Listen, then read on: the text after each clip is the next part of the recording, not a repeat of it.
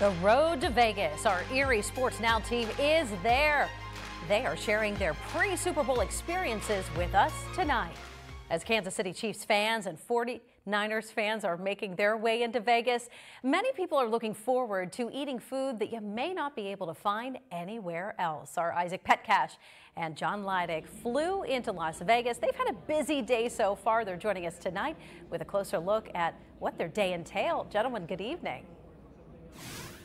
Eva, welcome back here to Allegiant Stadium as we're less than 2 hours before the players, specifically the Kansas City Chiefs, will take to the podium and take to the floor here down on the field. Isaac, though, before you get ready for a big event, you've always got to gear up with the food, right? And there's maybe few chefs around that could serve up what we saw here today. You had a great chance to talk with the chefs that help people dine here at the stadium. Salivate over this video while I talk about this, John, because like we know in Vegas, it's all about the experience, right? The game is important, but if you're a fan coming in, you want to be able to see this beautiful stadium and also indulge in some of the culinary. That will be a big part. I talked one-on-one with VP of Operations for Dining, Julia Lombardi, earlier tonight. The one thing she told me that was big is we had to make this a collective effort to make sure we had something for everybody, not just the people that will be paying to be in the suites, but the people that have the, quote, cheap seats, which are $8 to $9 grand. Then I asked her, how do you make that happen with people of all different walks of life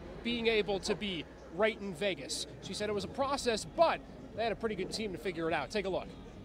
I just want to ask, though, we know Vegas is known for its food and its nightlife and its amenities. What was the challenge in making sure you came up with a menu that lived up to this city's standards? Oh my gosh, listen, it's the Super Bowl. So like I said up there, we have to up the ante. We had to take it to the next level. So you'll see everything from surf and turf nachos, which has A5 Wagyu, and lobster on there. You don't see that anywhere else in the stadium. Our stuffed potato has crab and lobster on there. It's hard to beat. I don't think anybody in another NFL stadiums has both crab and lobster on a dish. Take me through the creative process, a little bit behind the scenes as to what this was like to be able to put this together, because I'm sure it took some time. Yeah, so we definitely scrubbed. We looked at what our fans are eating here at the stadium, plus what people like to eat here in Las Vegas, and we kind of put those together, and we brought these really wild dishes together just for the Super Bowl.